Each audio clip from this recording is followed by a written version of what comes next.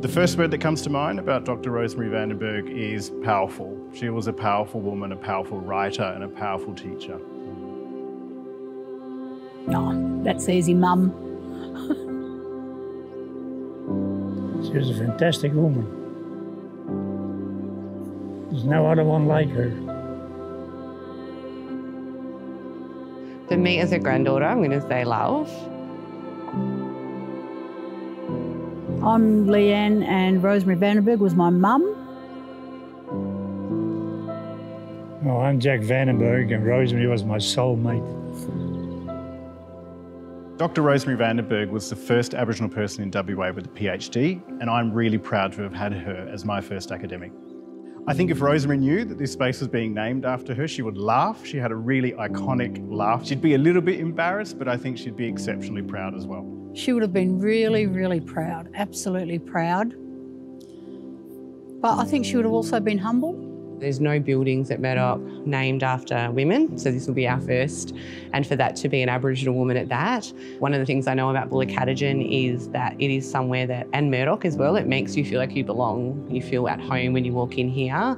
And I think this building in particular, it is so beautiful, it is so stunning. It does overlook the Budja. Nana was someone who always made us feel like we belonged in university. We belonged at home, belonged in the world, and so I want everyone to feel that sense of belonging when they walk into here. Inspiration, I guess, is a better word than all. I want them to be inspired by her. I want them to feel proud.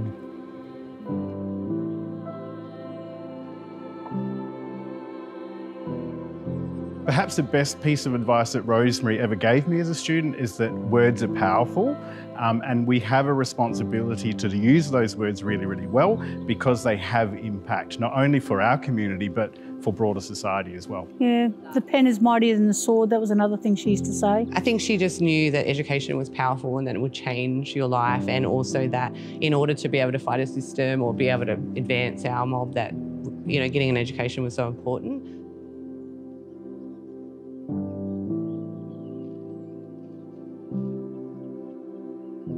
The high school teacher told her once, you'll never amount to nothing. Yeah.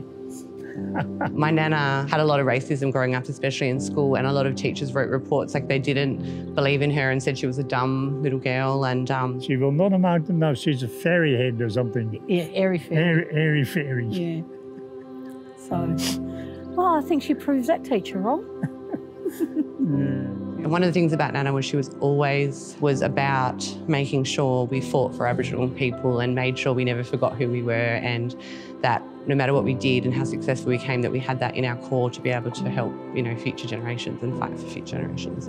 I think Rosemary was such a great example of somebody who used university knowledge and her own community and cultural knowledge to really forge a path for Aboriginal women to come through university to make an impact in a way that they wanted to have impact. And she was such a fantastic example of that. So she really was a trailblazer for many Noongar women particularly. And I remember being a young person and getting invited to the university, and they had this big celebration event for her with her grandchildren, and just seeing that, thinking I want to, you know, follow in Nana's footsteps one day, and it was such a huge achievement. It's a funny thing. I mean, she didn't even worry that much about the doctor prefix. She hardly put it anywhere, you know. But yes, she was very proud of it. But it was not something she would, you know, go bragging around, here, I'm the doctor, or put everything, I'm a doctor, you know. She never did. And her smile, eh, Dad? That cheeky smile. Yeah, I miss her every day. I know, we all do, Dad.